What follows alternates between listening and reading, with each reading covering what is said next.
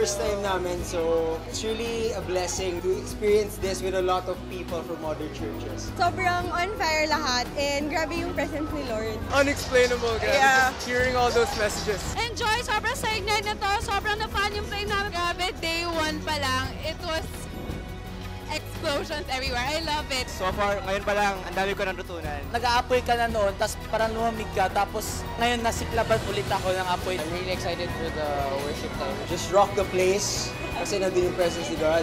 Yun lang, literally. Every time the gospel is preached, the power of God is unleashed. Share the gospel! Do not go solo! Continue to get some people who will correct you, who will encourage you and build you up. On our own, we will not be enough. But with the Holy Spirit, kahit nag-iisa ka lang sa campus mo, you will turn that place upside down. God's holy fire was the thing that produced radical purity and radical passion. When was the last time you prayed for your campus and wept for your campus and say, Lord, here I am, use me?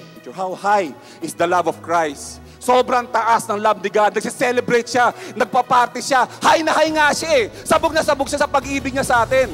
Kaya pala pag nag-experience mo si God, God, drugs ka ba? Nakaka-addict ka, God? Sabog! Fired up. Life-changing experience. I want to spread that fire. Stokes! Awesome!